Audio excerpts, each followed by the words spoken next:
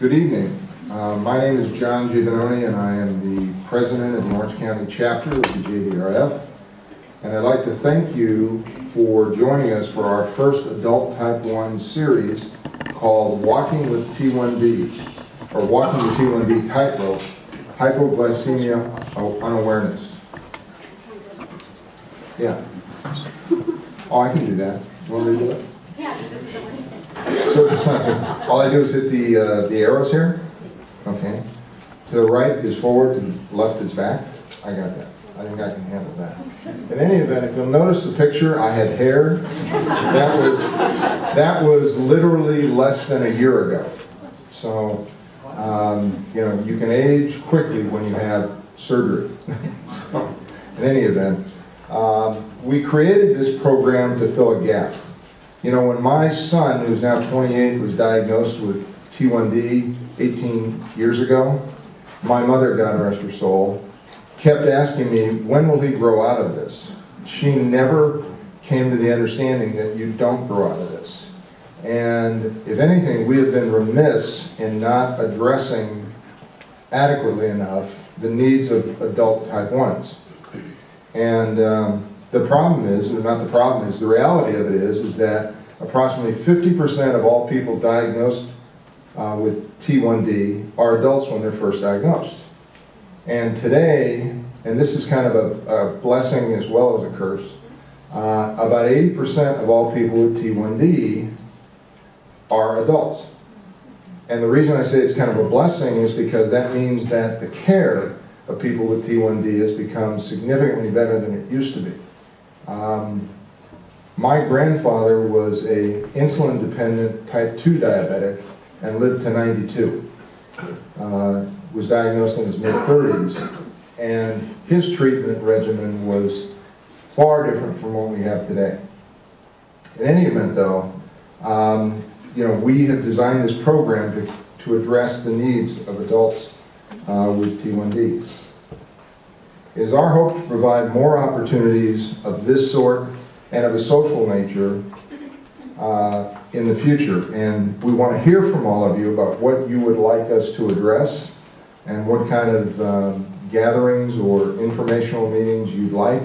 And so when you came in, you were given a very brief half-page questionnaire, front and back, so we cheated a little bit. And we're going to ask you to fill that out at the end of the program and hand it in so we have some idea of what to do.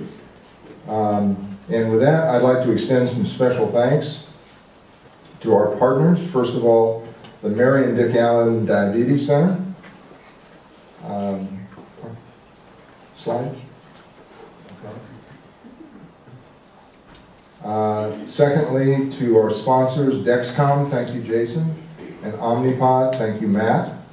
And to Chef Osmin and Sapphire Laguna for tonight's wonderful food. Okay. Let's have a round of applause for them.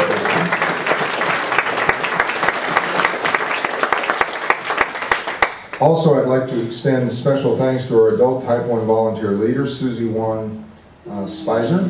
This event was her brainchild. And next, I'd like to introduce Dr. Marcus. You know, to get us started here, Dr. Marcus specializes in the care of people with diabetes and endocrine disorders. He works with patients at his South Orange County Endocrinology Medical Office and at various clinics serving the community. He has dedicated his time to research and discovery of improved tools and methods for treating and diagnosing heart, kidney, and diabetes-associated diseases. As Vice President and Global Director of Medical Affairs and Chief Medical Officer at Medtronic Diabetes from 2001 through 2009, he was instrumental in the development and obtaining regulatory approval of glucose sensors. He designed and directed a worldwide research program to make available innovative treatment tools that would radically improve the lives of patients with chronic diseases. After 9 years at Medtronic, Dr. Marcus decided to devote his attention full-time to being a clinician. Tonight, he is here to remember Dr. Joseph Balaga, to whom this event is dedicated, who sadly lost his battle with T1D earlier this year. Dr. Marcus?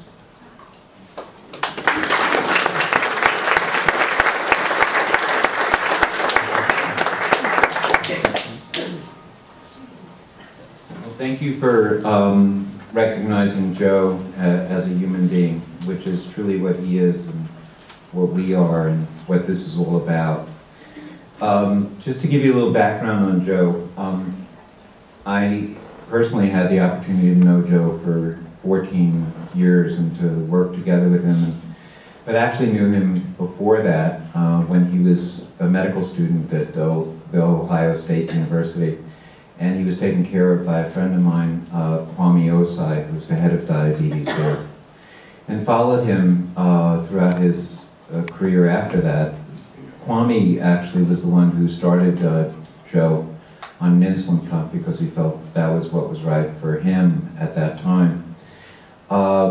Joe had been diagnosed with diabetes at age 8, but even before that, Joe, as a young man, age 4, 5, 6, growing up in western Pennsylvania, took care of bunny rabbits and farmyard animals and his friends and his family, and he was always interested in caring for others. That was the focus of his life, was actually to care. It's a noble thing, but it's also something that you're blessed with, is the ability to reach out with your heart. Joe was diagnosed at age 8 with type 1 diabetes, and his family, his older sister and brothers, he always said he wanted to be a physician and a caregiver. And when he was diagnosed, shortly after that, when they saw him struggling during the early couple of years that he was dealing with type 1, and remember, this would be 39 years ago that he was diagnosed. They actually asked Joe, because he still wanted to be a physician, if that was, it would be okay, everyone would still love him and care about him and respect him, if he changed his career goals because of the challenges that he had at that point, just dealing with his diabetes. But Joe decided in his heart that he could only live one way, and that was to be a physician and to be a caregiver. And it wasn't that he had to be a physician to be a caregiver, because so many of you and so many people are caregivers without having a title of such or having gone through professional school or training to be it, but you care because it's in your heart and in your soul and in the fabric of who you are. And that's who Joe was. Joe was a person who actually didn't have children but had bunny rabbits. And if you'd go to his house, he had, I never knew bunny rabbits could grow so big or that they were so special, but they had their own bedroom, and they had their own names, and they had birthdays, and they had parties and celebrations, but Joe celebrated everyone. And if you were in a room with Joe and he was caring for you, you absolutely knew that he was caring for you. And I knew that as somebody who had the privilege of working with him, that he absolutely cared for me and cared about more than just what happened in the office, but what happened in life. And most importantly, he stood by his patients as he stood by everyone, his family, his sister, his brothers, his partner, and by the people who he worked with. And most of all, Joe stood by his patients, and he believed that he could make a difference in other people's life by what he did and what he chose to challenge, and he did. But the fact that Joe is not with us isn't Joe's fault. And it's actually not the fault of him not caring for himself, it's not the fault of an error, it's not the fault of anything other than that Joe developed type 1 diabetes before he went through puberty. Joe suffered from something that most of us, don't talk about, and that's a sudden, capricious event that happens because he had type 1 diabetes. He didn't choose to have it. He chose every way to not have this happen, but still it did occur, and he's probably still actually caring for his bunny rabbits up there and for other people in his heart. And I know that his sister and his family, who have been part of the entire process of Joe's life while he was around and Joe's life afterwards. Joe actually was buried back in western Pennsylvania, where he served as an altar boy and taught a Sunday school in his local community church. They're extremely happy that you would choose tonight to start off something that's so important to everyone in terms of how we approach our life and then we approach the challenges, because clearly every one of us has challenges that we have to go through to pass through this existence.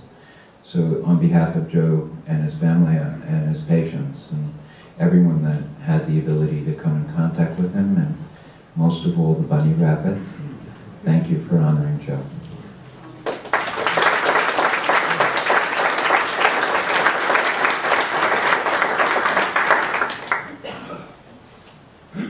Thank you, Dr. Marcus, and let me, on behalf of our entire organization, express our condolences for your loss and the loss that we all feel as a result of Joe's passing.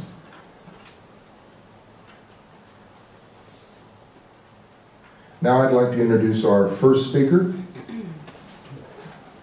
It's Dr. Stephen Edelman. I'm going to read the second one first. He is a professor of medicine in the Division of Endocrinology, Diabetes, and Metabolism at the University of California in San Diego and the Veterans Affairs Healthcare System of San Diego. He is also the director of the Diabetes Care Clinic of the VA Medical Center. Dr. Edelman has strong interest in education and patient advocacy. He is the founder and director of Taking Control of Your Diabetes, TCOYD, a not-for-profit organization with the goal of teaching and motivating patients in diabetes self-care. With that, I'd like to welcome Dr. Edelman.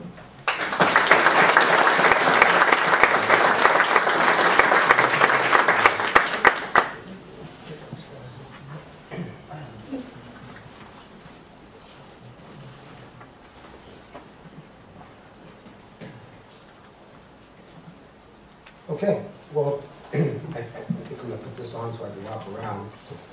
I'm not sure if many of you know this, but I was the fellowship director at UCSD for 10 years, and so I was one of Joseph's mentors while he was there for 2 years. So I worked very closely with him for 2 years, and I got to know him probably as well as anybody, maybe not Alan, because he worked with him for so long. And Alan, I don't know if you know this, I referred him to work with you. Everyone else told me, don't join Alan's practice.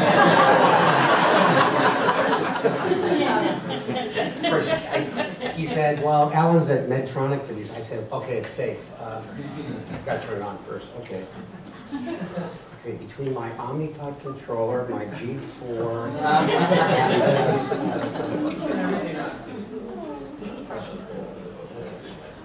Yeah, I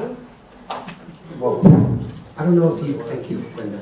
Could you make the front lights a little softer? So when I was first asked to come here, we just had a Taking Control of Your Diabetes conference in Austin. And we repeated the Type 1 track we did in San Diego, October 27th. And I know at least a couple of you, any of you have been to we're at the TCOID this year in San Diego. I know a couple of you were.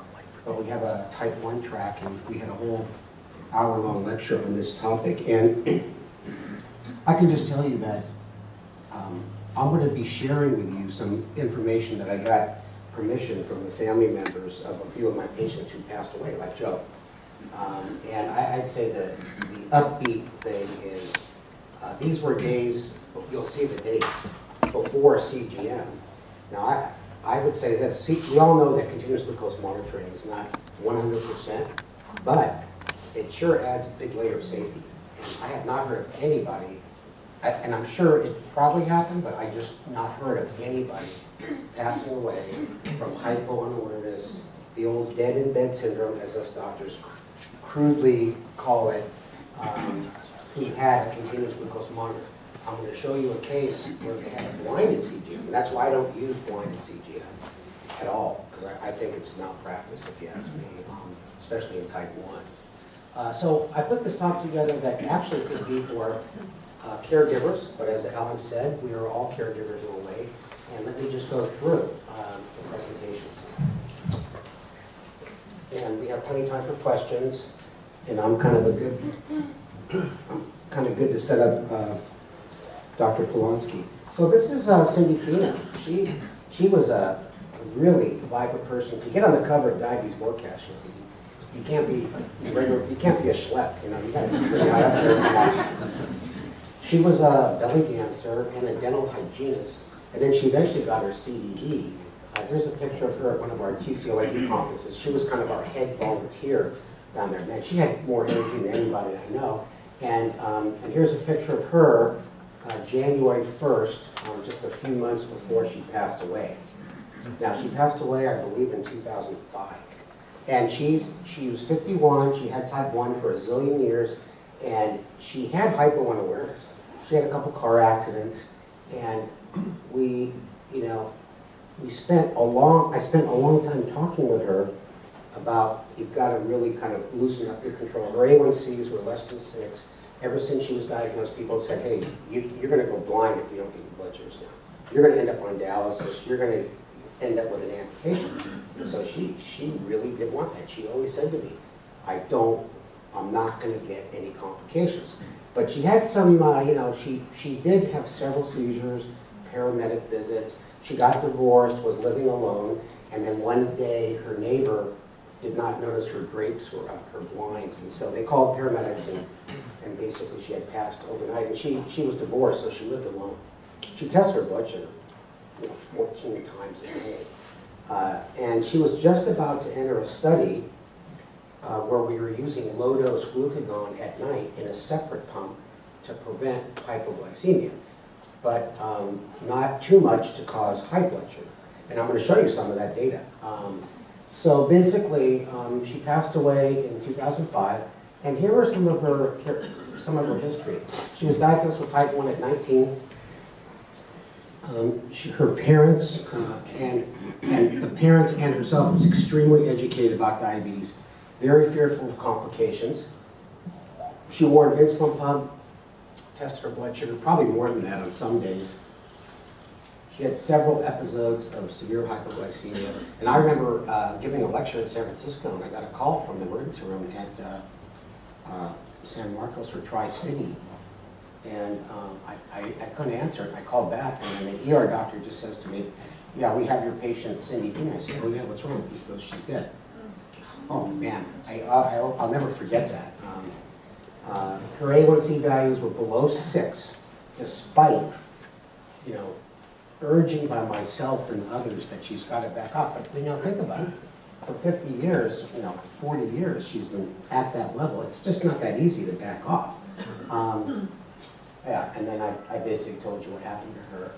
Here's another patient, Jorge Rosenthal, and I did get permission from the parents to share it with you, but just to make a long story short, he was a great guy. He was an account executive, and he died at the age of 33.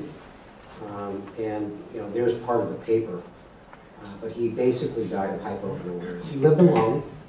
And one day his parents called him, and he didn't answer, and they went over, and he had passed. And I had gone back to my notes for Jorge as well as Cindy, and I must have written 10 times every 3 months, patient needs to relax their control a little bit, because there's some data to show that if you let your blood sugars run a little bit higher, that you can get back some of your unawareness. And then Bill Polonsky does hypoglycemia unawareness training centers, programs, but when you've had type 1 a long time, you lose your counter-regulatory response, and I'll get into that. But let's look at some of his characteristics. Diagnosed with type 1 at age 6, so he passed away at age 33. His parents and the patient were extremely educated about diabetes and fearful of complications. He wore an insulin pump, tested his blood sugar 6 to 10 times a day. Several episodes of hypoglycemia, including a car accident. Luckily, no one was injured. The A1C value was below 6, and despite urging by myself and others to let himself run a little higher, you can see it. I was about to say it's almost the same slide, but I needed to change that because he didn't have the sex change. I walked with him at the JDRF walk in San Diego with his parents, and that was kind of nice. Big family, they had pictures of him. He lived alone. And as I said, he didn't respond to calls from his parents. Now, I thought I would give you a little physiology lesson, but basically, in the normal non-diabetic state, we got 2 slides, wow, that's good. But I only can point on one, shoot, okay. The pancreas has a lot of functions, it's not just insulin. But you've all heard of the beta cell, it secretes insulin and amylin. And then there's the alpha cells in the pancreas, they secrete glucagon. It's a very important trio because amylin and insulin work to keep the blood sugars down. Glucagon works to prevent the blood sugars from getting too low. And the other key factor is it gets right into the bloodstream. It goes right past the liver and into the systemic circulation. So it's like getting IV. Hopefully you haven't all needed an IV, but most of you probably had. When you give insulin intravenously, it works really fast. And it gets out of your system. And when we give insulin subcutaneously, whether it's through your pump or a pen, it just acts too slow and it's too unpredictable. And I think the biggest feedback I get from patients who get onto the G4, they say, gosh, all of a sudden my fast-acting insulin is not acting very fast. I said, well, that's the way it's been ever since you started taking it. And I think we could look forward to not only better insulins that mimic rapid on, rapid off, and that leads to less hypoglycemia, but also the development of glucagon. And I like this slide because it really says it all. This was a publication by a friend of mine, excuse me, Reza Levitan's, who in the olden days, when they had only blinded CGMS, this is data from 9 subjects with a pretty darn good A1C. I wish my A1C was less than 7 most of the time. It's not. You know, I shoot for low 7s because that's just about as best as I can get. But these are patients with an average A1C of 6.7. Look at the bounce. No, this is blinded CGM, so they can't react to the number. And when I talk to professionals who are not diabetes specialists and not familiar with type 1s, I say this picture paints 1,000 words. It's the unpredictable swings that I think all of us have. How many people here have type 1? Raise your hand. Okay. How many people have type 2? That's good, because please leave the room.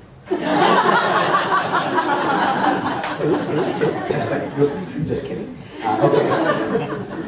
This is the study I was telling you about. And I just can't believe this. They took a patient with type 1 who had hypo-unawareness. They put on a blinded CGM, and then the patient died while he was in this study. And they're so proud of themselves. A confirmation of hypoglycemia, the dead in bed syndrome. If you put dead in bed syndrome in Google, you'll get a whole bunch of stuff, and that's what the Brits called it, and that's what basically happened to everybody tonight who we've talked about, including Joe. And it was never documented before. And once again, I've never heard of anybody passing away on a real-time CGM. So that's kind of good news.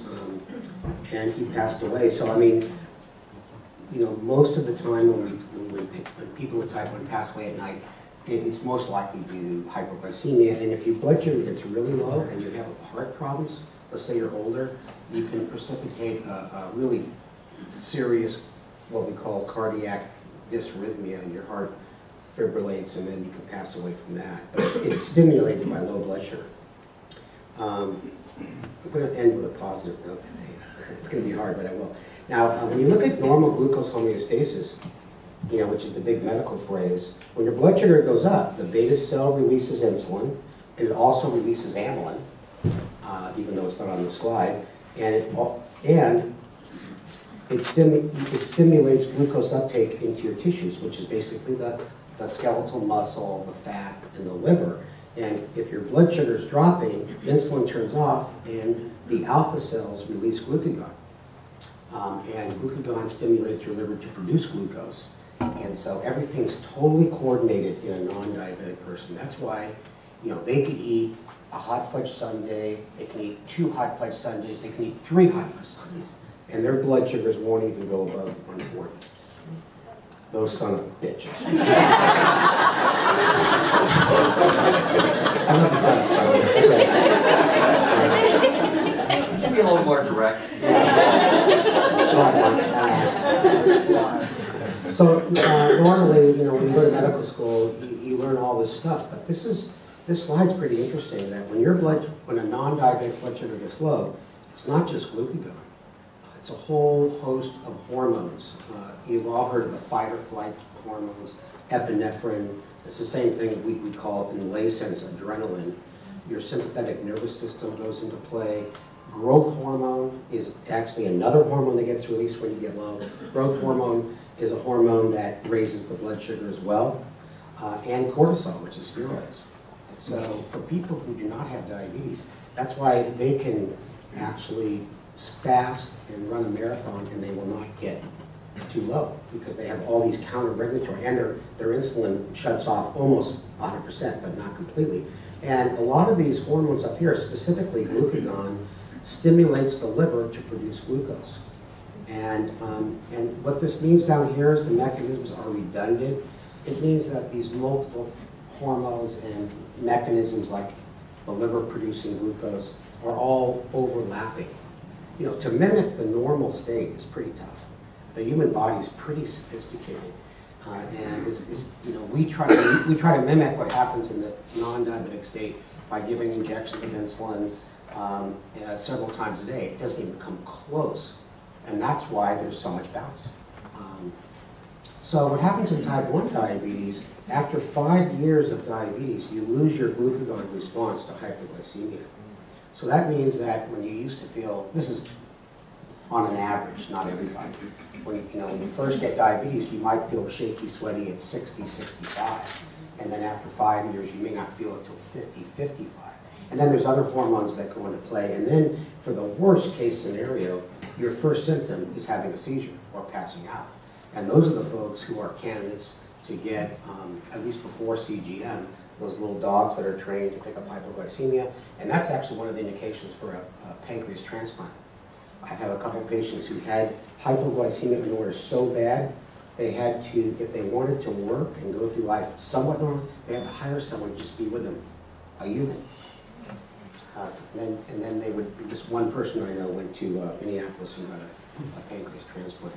And here's the other thing, inappropriate secretion of glucagon after meals. Now that's a ripoff, because it's not there to save you when you get low, but it's there in excess after eating. So the regulation of glucagon in type 1 is totally messed up. And the threshold for release is influenced by the degree of glycemic control. And once again, there is information to show that if you can loosen your control, you might get some of your symptoms back from hypoglycemia. And it's been shown time and time again that if you have a bad hypoglycemic reaction, it impairs you even more, and it increases your risk for another severe hypoglycemic reaction. So what? Look back. Yep. Sorry. That's all right. Thanks for taking notes. Okay, now I'm going to show you a little bit of information. What's that? Thank you. You're welcome. You're welcome. Okay, here's a study that I was involved with where we looked at glucagon levels in patients with type 1 of long duration. And this is the study that Cindy Fina was about to start. But let me just show you, the average age was 46. Here's the important part. The average duration of diabetes was 27 years. You had to have diabetes at least 10 years to get in the study, and one person had, the oldest was 39 years. I met someone here tonight who's had diabetes 55 years. She was looking pretty hot too. Her A1C, the average A1C was pretty good. I mean, anybody that gets less than 7, the first question I ask, are you getting too many lows? So here's the study. Now, in this particular study, they were testing out very low dose glucagon given in a pump, separate from the insulin. Now, everybody got it in these different doses, 2, 4. In part of these studies, you try to figure out the best dose that doesn't cause hyperglycemia. And this group right here, what I want you to look at in black, the triangles, these are the folks that didn't have anything. It was just placebo in their pump. And you can see that this is a glucose clamp study where we measured, we had strange measurements, but I'm going to show you this next slide, which we measured the percentage of time less than 70 between 10 at night and 7 in the morning. This was a a study in a clinical research center. So you can see the folks that had pretty good A1C, a long duration of diabetes, they were below 70, 16% of that time. They didn't wake up or anything. Now, we did have a threshold. You know, we used CGM, and you know, if they got below 50, we would wake them up and give them something to eat. How many people attended that? Well, there was 6 people, but there were 6 people in the demographics I showed you, but we ended up doing the study multiple times. So it was probably ended up to be 20, 30 people. Unfortunately, the company didn't raise enough money to continue, but there's a lot of research on glucagon. I mean, as part of the artificial pancreas. I can't wait till they come out with a glucagon pen that gives it to you in lower doses, so you don't have to eat a bunch of stuff when you get it all. You can just give yourself a quick injection. That'll be nice. It'll work faster too. So that's basically, I think the most important part was to show you that in the fasting state, if you've had diabetes a long time, glucagon isn't there to save you. Now, the other thing I told you about inappropriate after meals, this slide is a doctor slide. It shows hepatic glucose output, meaning your liver inappropriately pumping out glucose after eating. The meal is right here, as you can see. This is type 2, but let's just look over here. This is hepatic glucose production, totally inappropriate. The last thing you want after a meal is glucagon, and to stimulate your liver to produce too much glucose. And these folks happen to be on Similac down here. Oh, I'm sorry, those are people without diabetes. Sorry. Yeah, that's right. So this is normal individuals. These are people with type 1. And then this slide shows the actual glucagon levels, which probably led to the hepatic glucose production. And you can see in type 1, you see an inappropriate rise of glucagon after eating. And these folks had type 1 on average over 10 years. And then here's when you treat those same folks with Similac. So, so once again, the basic message is it's not there in the fasting state to save you from a low, but it's there inappropriately after eating. So these are some of the risk factors. After reviewing 10 publications, people have a low A1C, usually less than 6. There's factors interfering with counter-regulation, prior hypoglycemia, alcohol, and certain blood pressure pills called beta blockers like metoprolol or atenolol. And then you have autonomic neuropathy, and that's usually from long-term diabetes as well. Exercise, advanced age. Now that I'm 57, anybody over 80 is in that category. You know, people who are very sensitive to insulin, changes in drug metabolism, and obviously if you don't eat enough, and once again, that prior episode of severe hypoglycemia puts you at greater risk. Prior, what do you mean prior? That day? What's that? What do you mean by prior that? Like, not that day, just in the recent past, if you had a severe, or you required a glucagon injection, or, I don't think anybody knows the time frame. But have you ever had dead in bed where they've never ever required a glucagon before, like never had a it's rare. Sure. It's rare, because it usually is a, I mean, I've never heard of that. It's usually someone with a history, which is why they were getting put on a CGM. And out of those 10 articles, not one mentioned psychological issues. And this is a gentleman that Bill's going to talk about. Probably one of the most unusual cases I've ever seen. This email is from one of my fellows who knew Joe well, Nalina Chu. She said, "Hi, Steve." This is from an email. This is recent. "I need your help." In fact, Matt Besley knows him as well, too. With the case of a 22-year-old type 1 who is scared of any glucose value above 150. He is worried about any amount of hypoglycemia will lead to complications, reinforced by his minister at the Rock Church in San Diego, who had type 1. He gives himself large amounts of insulin and frequently gets hypo. His wife calls 911, honestly, 2 times a week. And she was about to have a nervous breakdown, and she was also going to divorce him. I know 2 other divorces from partners of people with type 1 who got below a lot. He has lost 2 jobs.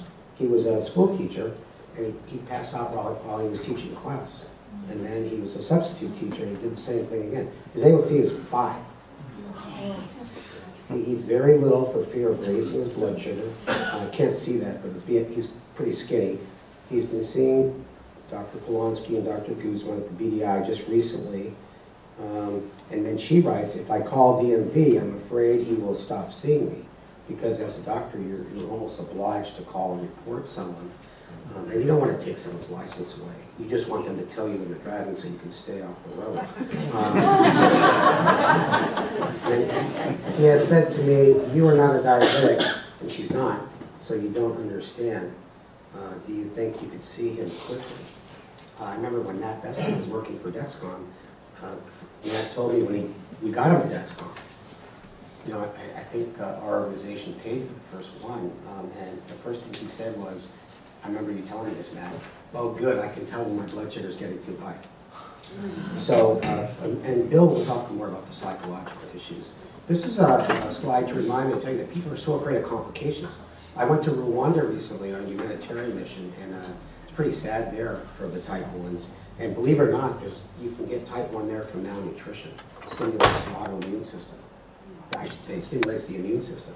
So there's a ton of type 1s in Africa. And they get 1 shot of NPH in a regular day, no testing supplies, no urine testing supplies. They get 1 blood test a month.